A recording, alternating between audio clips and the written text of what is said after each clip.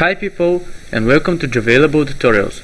Today we will talk about basic serialization and deserialization concepts and show you an example of saving an object from your program to a text file.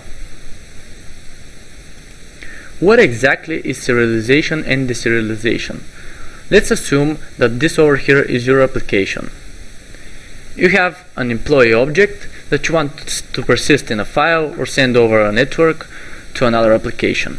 In order that to happen, you have to serialize your employee object into a byte stream. What is a byte stream? A sequence of zeros and ones. You have to serialize that employee object, send it over the network to another application, or send it to a file system and persist it in a text file. The deserialization process is exactly the opposite. So when you receive a byte stream, you deserialize that byte stream into a Java object. That's the whole concept of serialization and deserialization. I think it will be better idea to make a sample application so you can really see how the things work. Let's head over to IntelliJ. Let's make let's say employee class. Let's say our employee will have ID, will have name,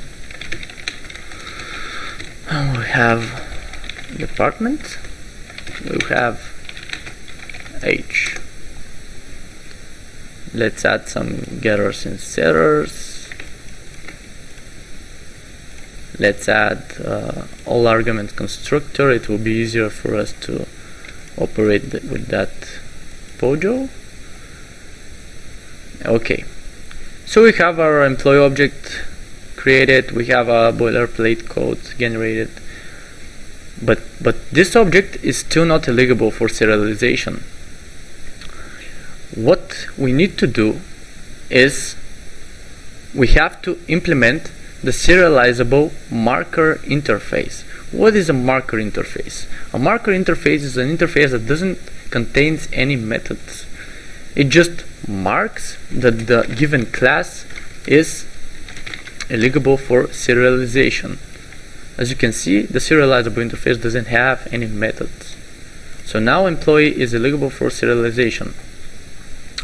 In order to have something meaningful persisted in the text file, we have to generate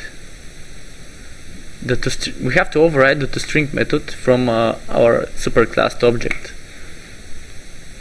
Okay, now we're ready to go. This object is ready for serialization. Let's head over and prepare the stage for serializing the employee object. We'll use a print stream object, and it wants the file name that we are going to persist in. So I have a employees.txt file opened and ready. We have to give the path to it. Here I'm giving the full path. You can give relative one. Okay, so we have unhandled exception. We can catch it because it's checked.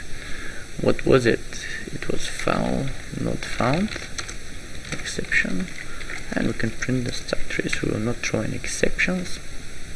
Okay, now we call printstream.print and we take the overload with an object and we make new employee. Let's say 1 John. Let's say sales department, and let's say 25. Okay, our employee John is ready to get serialized into a byte stream and taken to this file over here, employees file. Let's fire up the program and see what happens. Okay, process finished with exit code 0.